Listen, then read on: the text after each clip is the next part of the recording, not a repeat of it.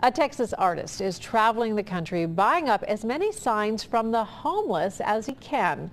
As Local 12's Brad Underwood tells us, the message from this professor, he's been collecting signs from the homeless for more than 20 years for a unique art exhibit called We Are All Homeless. It is a story you'll see only on Local 12 News. If you're like me, this may happen to you every day. Get off the interstate or you're approaching a stoplight. Just feet from where you're sitting stands a homeless man or woman holding a sign asking for help.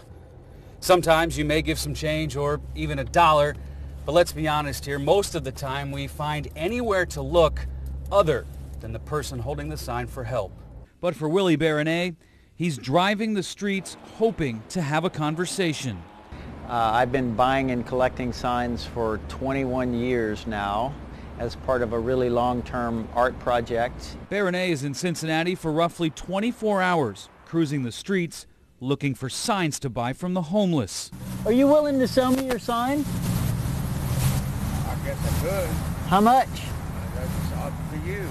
$20? Yeah. From Seattle to New York, 24 cities in 31 days. The idea behind the We Are All Homeless project is to create a unique piece of art while changing perceptions of the homeless. I think like a lot of people, I would look away, avert my eyes, and I felt crappy about that. How are you? Can I buy that sign from you? Sure. How much? $5. This summer, Baronet and his crew have bought signs in 15 cities. Thank you. What's your name? Robert. Robert, I'm Willie. Nice to meet you. Nice to meet you too, man. Some of the signs are simple. Please help. Others seem to be more honest. I need beer.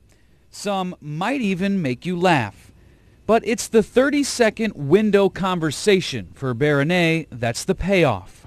It really changed the way I felt about it, and it changed the dynamic between me and them. How about 2 for $20? All right, give me the sign. Next stop, Detroit. Brad Underwood, Local 12 News. Interesting perspective. Now, after the trip, exhibits will be built in various cities across the country, and you can follow the rest of Baronet's trip by visiting our website, local12.com. Click on the red Get It button.